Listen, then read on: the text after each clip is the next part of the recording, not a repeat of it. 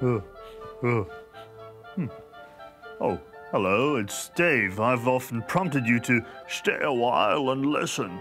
And this time, it's perfect because it's time to talk Diablo. Diablo rules over the realm of terror, down in the burning hells, while his two brothers, Mephisto and Baal, rule over the realms of hatred and destruction, like some sort of evil Mario Brothers of death. You are the harbinger of our return, Diablo. Send forth your terror into hell. El Diablo also fathered a daughter, but if you haven't played Diablo 3, we'll leave you to figure out that WTF moment on your own. Great, thanks, scriptwriter. I've just spoilerized myself. No, I haven't spoiled myself. My pants are fine. The scriptwriter done a spoiler on me. Diablo didn't get to enjoy much of a demonic childhood, as he was actually one of the 7 heads of the primeval dragon, Tathamet. Tathamet's death was one of the causes for the universe coming into being.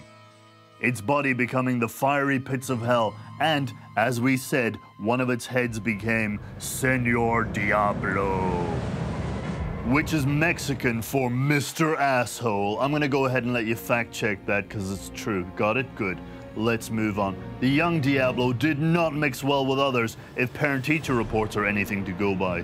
An order of mages called the Horadrim were banded together by the archangel Tirael to seek out and imprison the big demon and his horned brothers.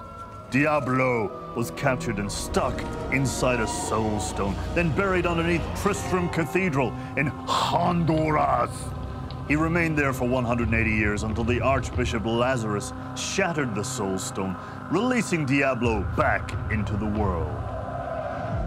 No, never break 180-year-old demon containment jewels. Come on, they teach you that day 1 of Tristram Mystical Arts College.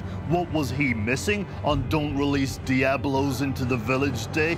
Archbishop, more like Archdemon letting out guy, am I right? No, I didn't want the toilet paper. I told you 4 times. You're making me look like a diva.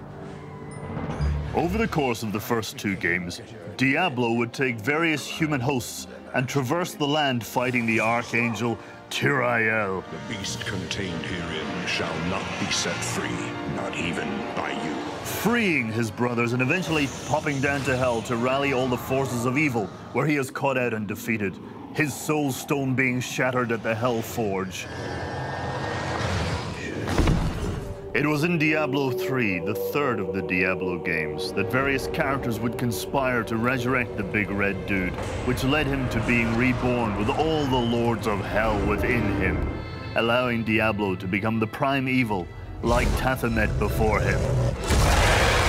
Pretty nasty business. He immediately set off to assault heaven itself, leading to a big battle on the Crystal Arch.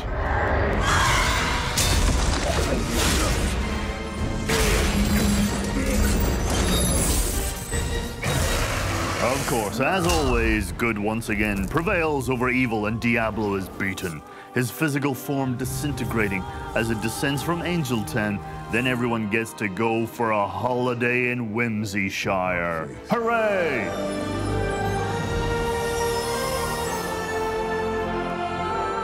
But does Diablo ever stay dead? Flipping no. So you can expect Diablo 4 probably to drop in the next 4 years. Kind of like Wirt's leg dropping from the defeated body of Bishibosh. Yes, there is an enemy called Bishibosh. And if you've ever used the semi-legendary item Wirt's leg as a weapon, you will realize it is about as effective as you would expect a partially digested limb to be.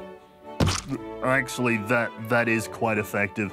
I may require my helmet of +4 to prosthetic defense. No!